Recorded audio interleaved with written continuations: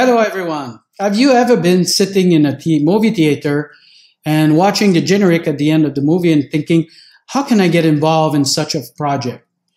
Or you've been sitting in a live show theater in Las Vegas or in other places in the world and watching the program at the end and thinking, how can I get involved in such a creation or production? Well, it's possible for anybody, even though you're not coming from the entertainment field.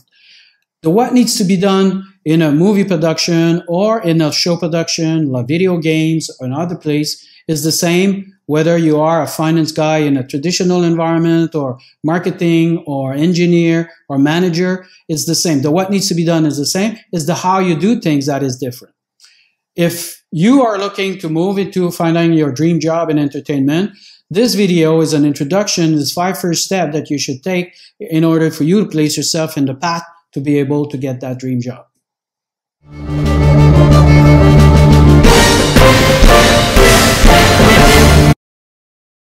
Hi again, I'm Sylvain Gauthier. I'm launching this channel. It's called The Executive Producer. As I'm recording it, I got 0 subscribers. You'll maybe be the first subscriber. But the idea of the channel is to break down the barriers for you to be able to get true access to this entertainment world. A lot of the people, they like their job, for whether you might be an accountant or you might be a finance or you might be engineer, manager, or IT, and you like what you're doing, but you might not necessarily be in love with the product or the environment that you are in if you're not, for example, doing things that are more creative or presented to an audience. So moving into the entertainment industry, of course, associate you with the creative product, associate you also with an audience, and sometimes is a lot more passionate for people because they feel like they could see the value of their work being presented and judged also by people. So the channel here that I'm putting together is to help you understand the how we do things in entertainment. The what needs to be done is the same. How we doing it is different. There's a whole lot of jargons and terminologies. There's different life cycles in terms of production and creation. There's also creation models that is different. But once you understand that, you could relate to what you're doing in your own environment and you could easily do that transition. And the understanding is what the channel is targeted to. So if you subscribe, you'll be able to get tips and tricks and while also understanding how people works in the entertainment industry. That's very important because one of the key barrier for working in entertainment is it's working by project. A lot of the time, movies a project, shows a project, events is a project. So people don't have time to train you to learn how to do things. So they expect you to come and know how to do it. So that's why it's difficult to get there because you might be a very efficient IT person in certain field, but if you don't understand the how they're working, you cannot be efficient as quick as possible, and therefore we're going to lose time, and potentially you're going to be someone that will have to train all along. So that's why it's going to be important to for you to lower down that barrier and understand as much as you can so you can get that job. So my goal on this video is to give you this 5 first step that you should take if you want to get into the environment entertainment. And these first 5 steps will be the foundation for you in order to actually develop yourself also. Because one of the things is you need to start developing yourself around the content. What you have acquired in other fields is already very good. And a lot of the time, a lot of people are a lot more competent than the people that are already in entertainment in other fields. They just don't know how to apply it. And that's my goal, is to show you how to apply it. So let's start with number 1 point, okay, that you should be aware, that you should get involved with. Number 1, LinkedIn. You should be on LinkedIn and you should have your profile as much as you can being detailed. LinkedIn is the tool that people are using in entertainment. If you could join and look at my profile, I've posted a link down and you could link with me. The point is, build your network. Networking is how you find job and how you move from project to project in the business of entertainment. It's very rare posting on the internet for jobs, things like that. Sometimes it's just an HR compliance. The job's already, so allocated to somebody that had a contact somewhere else. So it's working by contact, it's working by word of mouth, and people are looking for people that already knows how to do things, and they don't want to spend time training you. So that's why LinkedIn is a good start for you to get hooked up with people. If you focus on you want to work in movie or live shows or video games, then of course build your network around these folks that are in the field, okay? And look at what they're doing. Also look at how do they express what they do as a job, so it helps you to understand the culture of entertainment and people working in this business. So number one, LinkedIn. Number two, you got to have a CV that goes beyond the content. I understand CVs or resume is important for the content that you have, but in entertainment, you're going to have to go and have also the packaging of your resume a little bit, authentic in a sense that you belong to the world of the creative content. So there is already tools on the internet, Resume Builder, that allow you to create very nice resume. I'll attach mine down. You could take a look. It's as a PDF version. I use NNCV to do it. There's no affiliate link for me on this one. I don't think they even have an affiliate program. NNCV does, beautiful, but there's many others. You could type Resume Builder. You're going to see on Google top 10 Resume Builder. You could try some of them, but make yourself a resume that is, yes, there is the content, but also the look and the appeal and the easy, and there's a little bit of creative in the way that you have put it together, which make you a little bit more authentic to be in a job of entertainment. Okay, so number two, your resume.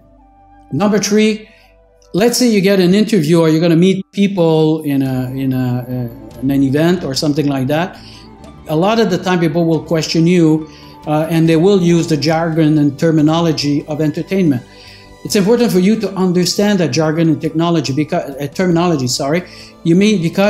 you could lose credibility, or your whole picture of you knowing the business could go down very quick if you don't know, for example, certain fundamental terminology. So for example, if I talk about an AD or a TD, if you don't know what that means, those are kind of fundamental thing, right? Which is artistic director, technical director.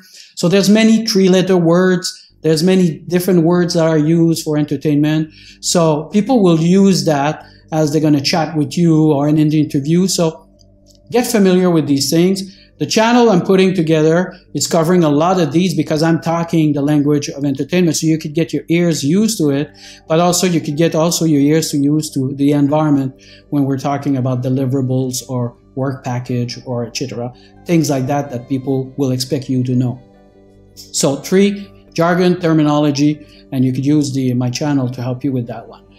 The number 4 is like, if you never had any experience in delivering content to an audience, I suggest you volunteer for certain project. There's plenty of association, non-profit association like Red Cross. If you're political involved, you could go with your association where you could help putting together events, fundraising events also, or party, things that require you to contribute to a concept or lead the development of a concept, the creation of the event, the production of the event, and the delivery to an audience, and the judgment also from an audience for what you have done. So it is a way for you to acquire experience of working with others in this environment, and also understanding some of the challenge you might be facing, and understanding that sometimes you got a lot of constraint to deal with.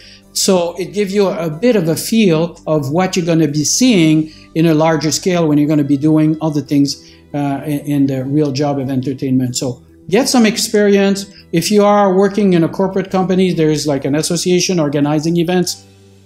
Join them, be part, make yourself somebody that is available to drive the event, to manage the event. And yes, you're going to do mistakes. We all do.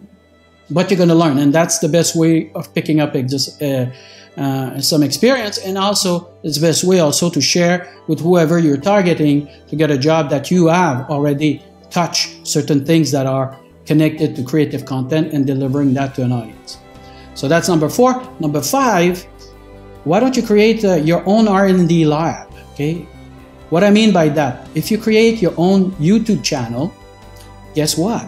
This is a full creative content project where you need to think about a concept right there, or a theme, You need to think about content. What kind of content is valued? What kind of content should I present to the audience? You need to think about the audience you need to reach. You need to think about production, the technical aspect.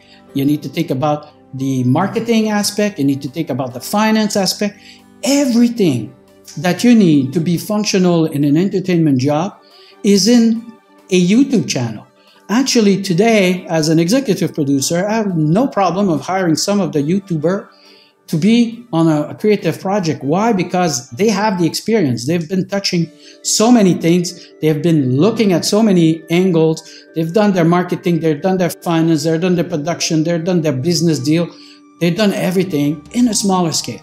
So you don't have to create that YouTube channel in a sense of trying to make money every month or live on it, but create it in order for you to have your own R&D lab where you could learn and you could apply a lot of the things that you're picking up as you go in a smaller scale.